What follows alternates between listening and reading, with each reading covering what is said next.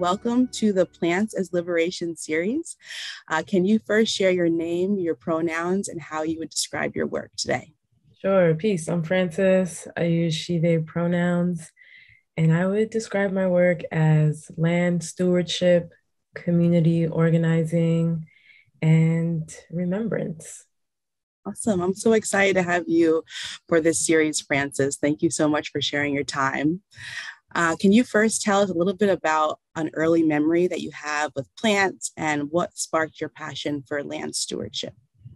Okay, my early memory that I want to share is actually from NYBG, which is so funny Ooh. to me. Yeah, I used to work for the YMCA as a camp counselor many years ago, and we took the kids to, I think it's maybe the kitchen garden. I don't know the names of all the gardens, but it's where there were a lot of herbs, and I didn't, really grow up in growing spaces. But we went into the garden, and I was focused on the kids. But as soon as we walked in, someone had us like rub a basil leaf and smell. And it really changed the game for me. I was like, I remember texting my mom, like, we should get a farm. Mind you, we had never discussed anything about this. And I smelled the basil. I saw the oregano, the thyme. I started thinking about pizza. I was like, this is crazy. I need to get down with this. And it really wasn't for many years. It wasn't until maybe like 5, 6, 7 years after that that I actually did get into it. But that was just such a weird moment to just like not be thinking about that, walk into that little garden that was for the kids, but still have such a really powerful, like, wow, I need to get back to this. I don't really know what this is, but it felt important, and it felt like a no-brainer despite being kind of foreign at the moment.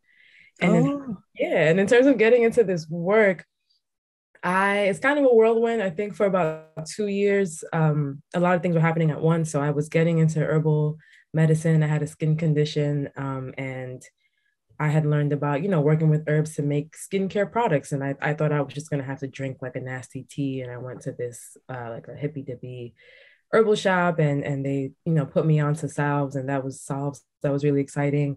As that was happening, I was learning about police brutality. Mike Brown and Trayvon had just gotten murdered. And I was reading Octavia Butler. I was reading Asada Shakur's autobiography. I had seen a documentary on the Central Park Five. And all of that, I kind of was spiraling like, whoa, what is happening? I was becoming politicized. I was, quote unquote, waking up.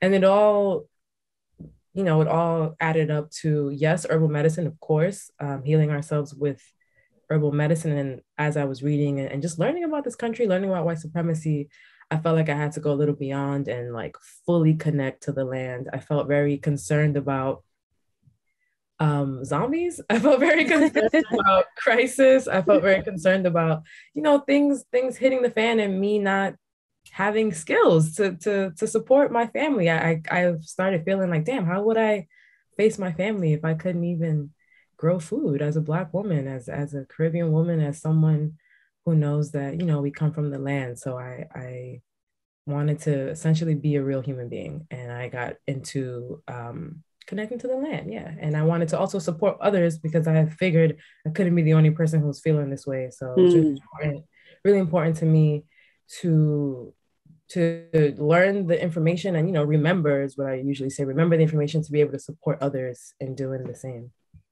That's amazing. Oh my God, you shared so many gems just now. And that, well, one, that you felt your connection with plants early on at the garden. It sounds like it was at the Edible Academy. And I'm happy to say that they still have kids rubbing basil today. So that's really inspiring to hear that testimonial.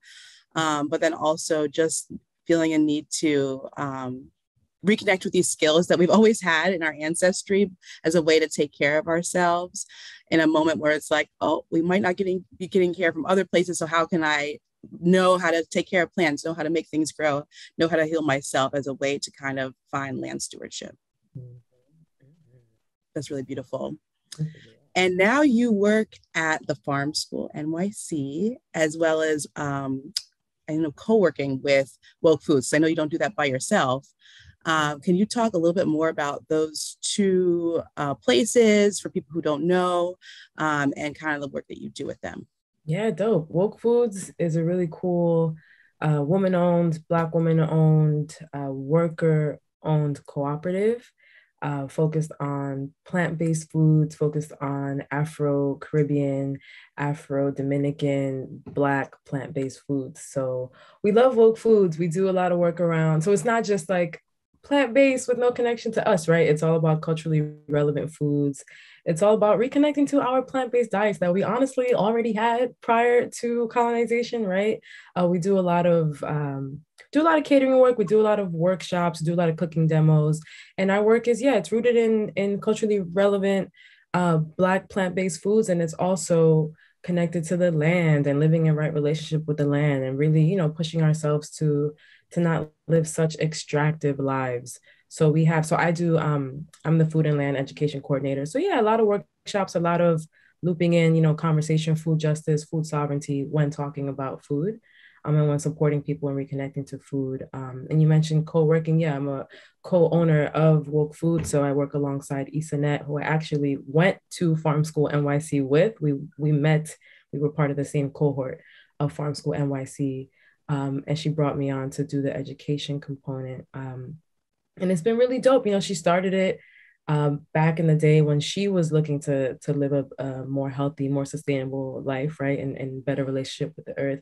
And she realized that as she was learning more about veganism, plant-based diets, that she was like feeling disconnected from her cultural food. So she was really inspired to eat her own kinds of foods, not just, take on a foreign diet in the name of plants. It's deeper than that. And then Farm School NYC is an urban agriculture program that is all throughout New York City with the Social Justice and Food Justice Foundation, right? So not growing food just to grow food, right? It's not just like some fun. It is fun, but it's not just a fun hobby, right? A lot of us are in this program because we recognize, like you said, we can't depend on the systems that govern us to take care of us, to be honest. So I went through that program around that time, right, where I was learning about police brutality, where I was learning about herbal medicine, wanting to really get the training to be able to grow food, and went through the program. It was great, and now I'm doing program coordination. So I'm one of the two program coordinators, and it's dope. I went through the program, and now I get to support people from across the city who are now going through the program. Folks who are really excited to either begin their food and land journeys, or strengthen the skills that they already have. It's powerful work. Like I said, it's all over the city, and it's cool because people have different goals and dreams and ideas. There are community organizers in the space. There are teachers. There are folks who are into policy. We have a lot of folks coming in now who worked on community fridges and mutual aid projects throughout the pandemic. So a wide range of people who want to bring this work into the schools that they're in, people who want to start new schools, people who want to farm upstate, farm in the city, be a bridge between the two, people who want to be distributors. So it's a really powerful program in a place where people are like, what, you can farm here? So it's nice it's an affirming setup. And then, Farm School and Woke Foods often work together. It's nice, it works out, it's convenient, I love it. And so many amazing people have come out of the farm school. I mean, obviously you. I know Jalal from Sweet Freedom Farm is a farm school graduate. Tanya Fields from the Black Feminist Project is a farm school graduate. So the fact that also Woke Foods came out of the farm school, it's like really producing, in my eyes, like leaders in urban agriculture, not even urban culture, rural agriculture all over the place, farming. So that's pretty amazing. Mm-hmm. People go from this program and do such great work. And it's also a program, a lot of people come in with trauma from school, from academia, whether that's students, or faculty. So folks are in the program, not trying to replicate that, right? Like, how can we learn together? How do we honor the student as well as the facilitator? How do we incorporate everyone's learning styles? It's a really affirming and like accessible space, I would say. That's amazing. I love that you are now giving back and are part of the team too. So that's pretty cool. Yeah. And you're also teaching a class right now that's totally Black-led and Black-centered space, Cosmologies of the Slave Result. I'd love to hear more about that course and kind of what you feel comfortable sharing about why you wanted to have that offering. Yes, Cosmologies of Slave Revolts. What a powerful course. Co-facilitating that with the homie Kale, who I also met in farm school. We're also in the same cohort. And we actually co-facilitated a course for farm school a couple times that centers on New York City and, land history, basically understanding New York City outside of what we see right away, right outside of the cement, understanding who was here, whose stories are untold, who being people and plants, right? Understanding the ecosystem, like why there's a puddle here, why, what water used to be here. I'm really supporting people in encouraging people to understand a space before they go and decide to do something there. How could you possibly just go somewhere and start a garden or start a growing space without knowing the history of the place, without knowing who was there, who's still there, who needs to be honored in the space, etc. So we used to co-facilitate that course together. Now we're doing this Cosmologies of Slave Revolts course, and we're going deep. We're studying liberation. We're studying what our Black ancestors went through on this land here, Turtle Island and beyond, but mainly we're focusing mainly on Turtle Island and thinking about slave revolts and what needed to happen, right? The spirituality practices, the way we work together with plants for liberation, and also supporting people in studying their family history. So Kale has done a lot of research and has accumulated a lot of tools to support people, right, outside of something like an ancestry.com, right, which is like government document centered.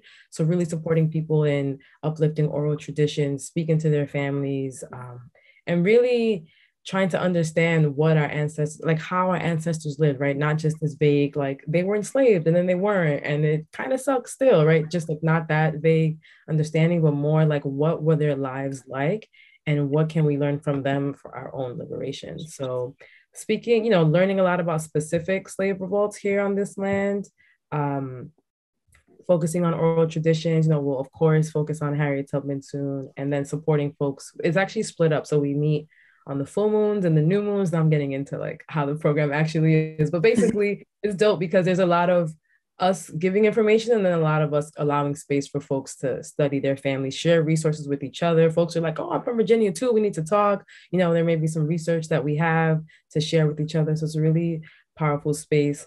And one of the main points of the course is that liberation cannot happen without us honing in on our spirituality. So it's really powerful stuff. Oh, that sounds so good. I didn't realize that there was kind of a piece to it, or I don't know if it was even intentional, but it kind of just happened about allowing people to tap into their own family histories too and legacies. Yeah, so that's pretty powerful. Yeah. Yeah, that's one of the main, like people are coming in like, I'm here because I want to learn more about me, more about my family. We actually had a session last night and folks got to share like research they've done so far, roadblocks they face, successes that are working out for them, people they've spoken to, and everyone left the group with immediate, next steps for these next couple of weeks. Folks were like, I'm calling this specific uncle, out this specific website, on genealogy, etc. So it's really powerful space. That's amazing. I love that is happening and that you're sharing that offering. I know just from knowing you, I've learned so much more about Harriet Tubman that I didn't know about, how she was an herbalist and more about her life using the plants too. So thank you so much for sharing this knowledge. It really is so valuable and needed. Yes, I love geeking out about Harriet with you. I also want to know if you could, as someone who has had experience, are you from New York? Sorry, Francis, I'm pretty sure you are. Yeah, right? From the Bronx, yeah. From the Bronx. And I would love to just hear kind of what are the challenges of like growing food in NYC? Like, what do people have, if you want to just say, hey, I'm ready to start growing food tomorrow. Yeah. What are some of the things you have to do? What are some of the challenges you have to face, or even resources that are available to people who want to grow food in New York? Yeah, and every time I hear this question, I just see land, like the word land just like takes over my vision. Space, access to land and space. There is land, there's always going to be land. It's just, land is occupied. There are a lot of buildings coming up, a lot of empty high rises, right? A lot of gentrification going on, folks being displaced, folks being crammed into spaces despite there being these empty high rises that people are not moving into. So land is an issue for sure. And people find their way around that, whether that's growing on a rooftop. A lot of folks have done really creative things, honestly, in their windowsills and on their fire escapes. At the beginning of the pandemic for Woke Foods, we like very quickly put together a 3-part Instagram live, like don't panic. Like we understand you want to grow food. Like this is real. We don't really know what's going on with the pandemic. And we kind of just walk people through starting seeds and really thinking like, where do you have space? It's not, maybe you can't grow everything that you're going to eat, right? It's going to be very hard for us to completely detach ourselves from these oppressive systems, but maybe there's a way to grow just the herbs that you consume. Maybe there's a way that for you to grow the herbs and someone else in your building, grows the tomatoes and someone else grows the onions, and now you have a pasta sauce type of thing, right? So space is an issue. Honestly, a lot of people here in New York, this is the heart of the empire, right? So folks are overworked. Um, folks are tired. And it's a lot to juggle. It's not as simple as just joining a community garden, right? Like folks have a lot of responsibilities. Time is moving very quickly. But those are some of the hurdles I would say for the most part. Not everyone has a car, not everyone can go farm, not everyone can go upstate and start a project. A lot of us are also competing with big corporations that are into like more food techy adventures, things like microgreens, right? We love microgreens. We love a lot of plants that are grown in hydroponic and aquaponic, but we're all not going to be able to afford millions of dollars, millions of dollars worth of material to run a factory to grow microgreens. So we're competing with folks who have more money than us. We're looking for land that we don't have, and we're also very busy. Those are the challenges that come to mind. That's so real. Yeah. I mean, as someone who has been living here 5 years and came from a space that had land and quickly moving to just a windowsill or fire escape, I was like, okay, this is where it's going to happen. And now I feel really lucky to be a part of a community garden, but it was a wait list process to be on it. And it's not always accessible. You can't just go show up and they don't just let you in. A lot of times there's a long wait list. You got to volunteer, pay your respects. You got to gain trust from the people who are part of the community garden to allow you to be a part of that space too. So yes, there's a lot of challenges. It's not as easy as just, all right, I'm just gonna pop outside and plant a seed. Right. Yeah, it's true. Mm-hmm. When thinking about liberation, I think about acts of freedom and escaping oppression. Do you feel like plants liberate you? And if so, how? Yeah, totally. Plants definitely liberate me. I mean, yeah, when I realized as I was initially learning about herbal medicine, I was just like, damn, this is really how we not used to, this is how we get down. We still get down this way. We're able to work with the plants and depend on plants. And again, in ways that we can't depend on our food system, on our, current healthcare system. So when I'm thinking of plants as liberation, yeah, I'm thinking of medicine. I'm thinking of people surviving births. I'm thinking of actual healing in the body and the mind, thinking of cleaner air, thinking of poison, right? I'm thinking of folks having to weaponize plants and successfully doing so. Yeah, I think it's really powerful. And not even that, not even just like I'm consuming the plant. Sometimes people come in and they're like, that's cool. What's that for? What can I do with that? And it's like, damn, can you just like sit with the plant? Like, do we have to do the medicine right now? Can we sit with the plant? Even staring at a plant, right? Something else I learned. I took I took the intro to horticulture therapy course at NYBG and learned about just the power of staring at plants and just being around plants, right? So our growing spaces, our gardens, our farms as places of refuge, somewhere where you can just sit and be and not be harassed by a cop, right? Not be considered someone who's loitering. Yeah, there's a lot that comes with just sitting with plants, sometimes consuming them for sure. And another thing that I've really been focusing on from the beginning, but more so now, I'm actually studying capitalism right now and just thinking about interdependentness. So just interdependence. So studying the way plants work together and live together and acknowledge one another and depend on one another, share resources. Like it is in our best interest to not only consume plants, but to study them and work to go back to being more like them.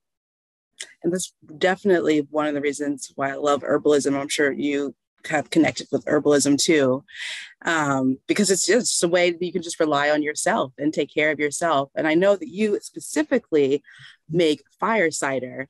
And I love that you focus very specifically on that herbal remedy as an offering, but also as a way to teach others how to make it themselves.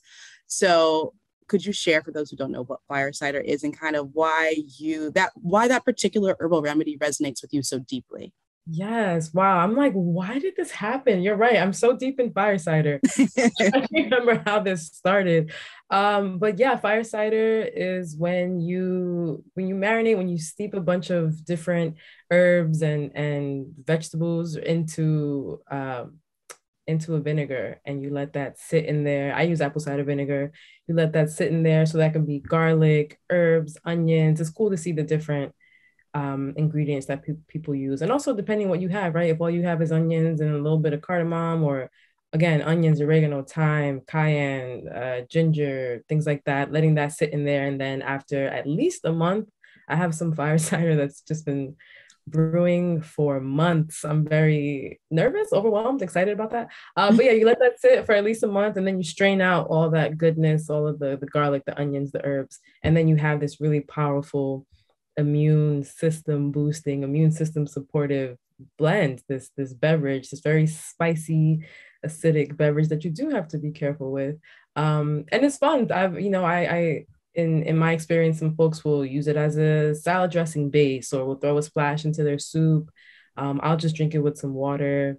People will throw it into their savory smoothies, things like that. And it's a very simple way. We as humans have been working with vinegar and peppers, onions, all of these important, very, very old, very wise plants for so long. So it's just like so intense to see them all together working in this fluid, and then knowing at minimum I can make this little concoction and take care of my body. And yeah, like I said, I sell fire cider, and I'm very much like, please make your own fire cider. I'll make it for you, right? Like we can't make everything, but I do think it's cool that people just do it on their own and are sharing different recipes. And yeah, I got into it, just immune system, man. Just want to make sure. We live in a very dirty, aggressive city.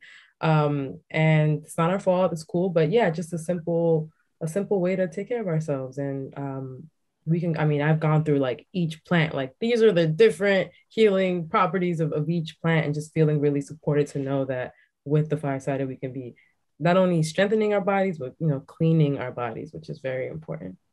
So important. And I love that the moving away from gatekeeping of knowledge too. Like it's important to, yes, I have this offering, but also you empowering people to share it themselves as well. I think there definitely needs to be more of that in herbalism. You've already talked about how to like barriers, I guess, to growing food in New York City, but I'm also wondering if you have any tips or advice for young folks who want to get into urban agriculture work. Maybe they're like getting pushback from their family that, there's no money in that, or that's not a career. So that type of like, sometimes there's that rhetoric along with that. So do you have any tips for young people who are really interested in this type of thing, but might be hesitant to pursue it? Yeah, I know we just said that joining community gardens is not always easy. And I feel like that's a really important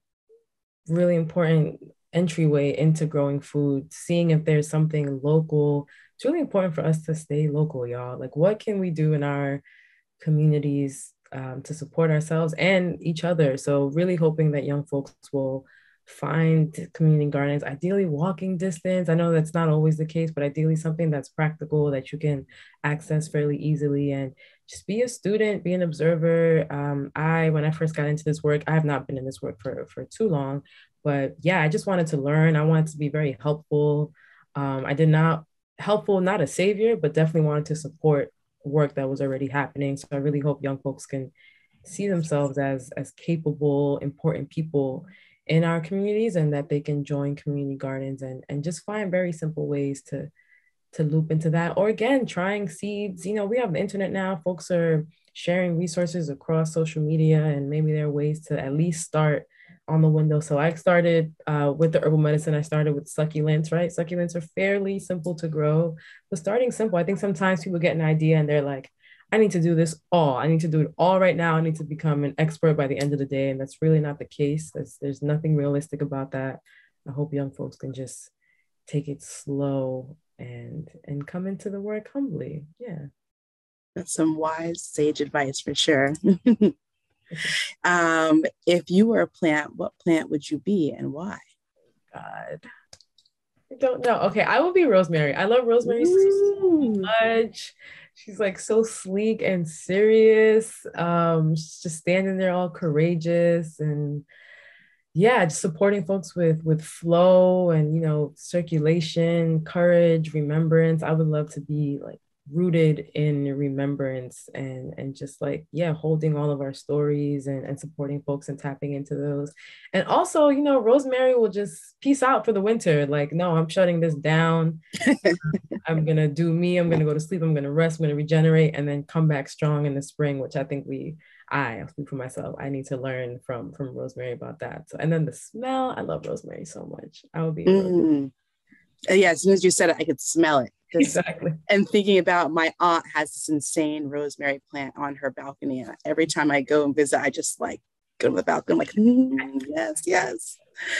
As I'm looking at all the books behind you, I'm wondering, like, what are you reading? What are you listening to? What are you watching that's inspiring the work that you do? Yes. Okay. I'm reading a lot. Preparing for the course for the cosmologies of slave revolt course. So peeking into a lot of old documents, a lot of research papers on how enslaved folks worked with plants. Last night we were talking about a project that the WPA put together, I think at the end of World War II, and they sent a bunch of white folks down south to interview formerly enslaved folks, which is an issue in itself, right? Because it's coming from white reporters, but it's really dope to read stories from people who were formerly enslaved. I just found that the Library of Congress has audio of people who were formerly enslaved. So Wow. that's really intense to listen to hear people's voices, hear people's stories, see research that people have done, going back to the research papers, seeing research that people have done on our relationships to plants. I was thinking about the Hiatus Coyote, the most recent album that they put out. There's a lot of music on there that sounds like it's like made for and by insects and plants.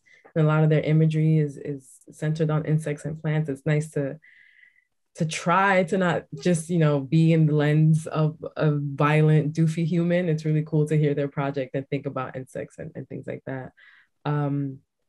And yeah, just that's pretty much it.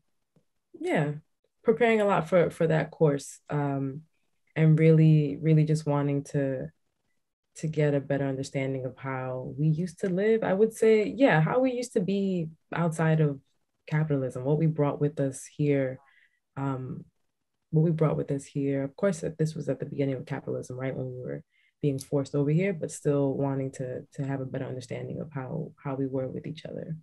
And I love so much of the stuff you're researching really humanizes Yeah. enslaved people and like voices, like something like that. I have not heard audio accounts. So that makes me now want to go and find that and listen to that for sure.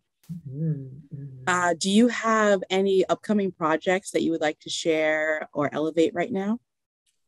I'm very happy to say that I don't. I'm focusing on farm school. I would say, keep your eye.